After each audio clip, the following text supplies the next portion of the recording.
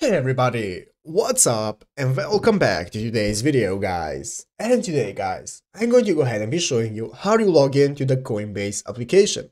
This is a very simple thing to do guys, so make sure to watch this quick and easy video till the very end and follow my steps correctly so you can make sure this works the same for you and that you can do this yourself. But yeah guys, let's get straight into it.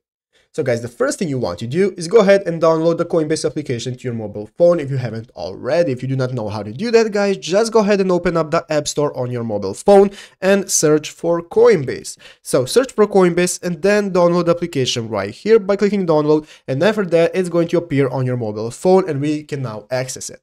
So go ahead and open up Coinbase by clicking on it, and now you'll be greeted by this main page right here where you can see that you can either sign up for a new account if you do not already have one, or sign in into an existing account. So guys, depending if you already have an account or not, go ahead and create a new account if you need it by clicking sign up.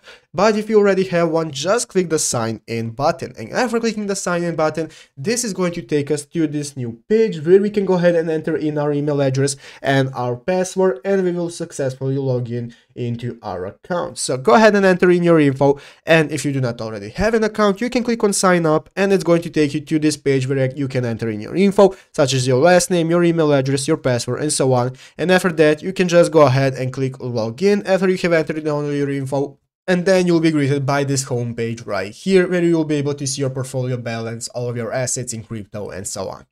But yeah guys, basically that is it how to do it. So I hope this video was helpful. If it was, make sure to leave a like, subscribe to the channel. So you guys, thank you for watching, take care, and bye.